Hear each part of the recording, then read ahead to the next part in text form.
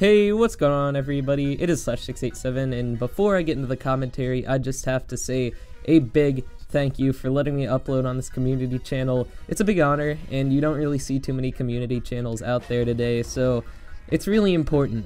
I mean, just expanding the community and having channels like this one that just let people see your content, that let you get a little bit of exposure. That's just so important, and without channels like these, YouTube would be a lot worse than it is right now, and it would make it even harder to get your content noticed. But channels like this are important, so thanks a lot, man, for letting me upload on here. So what I will be talking about today is going back to old Call of Duties and why we do it. I do it a lot, actually. This is Call of Duty Ghost gameplay you're watching right now, obviously, but I do go back to the old Call of Duties very, very frequently. Mostly Black Ops 1. I really love Black Ops 1. It's probably my favorite Call of Duty of all time. But I also go back to Black Ops 2, I go back to Modern Warfare 2, and I go back to World at War. Those are pretty much my favorite Call of Duties. I don't really go back to Modern Warfare 3 because I don't like it that much. But in general, all people go back to old Call of Duties at one point or another. You see big YouTubers do it as well, like Thunderstruck. He posts a lot of Black Ops 1 gameplay. He posts a lot of Modern Warfare 2 gameplay, and it's pretty interesting to watch after watching Call of Duty Ghosts over and over for a long period of time. So I always mix it up on my channel, and I think it's really important to just mix up your Call of Duty games, or else you get bored. If I play Call of Duty Ghosts for like 6 months straight, I'm going to be really frustrated. I'm going to get mad, I'm going to get angry, but if I mix it up, if I play a little bit of Black Ops 1 every now and again, if I play a little bit of Black Ops 2 or Modern Warfare 2 or any old Call of Duty, it really just keeps it fresh. It keeps the experience a lot more new and fun.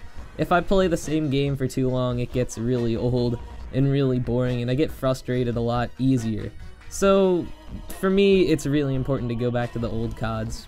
But another thing is, for some people actually enjoy the old CODs as a whole more than the newer ones. Well, I sort of agree in some ways. I feel like the new Call of Duties, I feel like Call of Duty has completely changed ever since, I'd say, the release of Modern Warfare 3. It just feels a lot different. The games are a lot different. I feel like in the older Call of Duties, it was a lot more rush heavy, and now in Ghosts and Black Ops 2 and Modern Warfare 3, camping's sort of encouraged in a way. The maps are sort of big, especially in Modern Warfare 3 and Ghosts. In Black Ops 2, the maps were fairly small, but it seems like the new Call of Duties, they really encourage you to camp and play a little bit more strategically.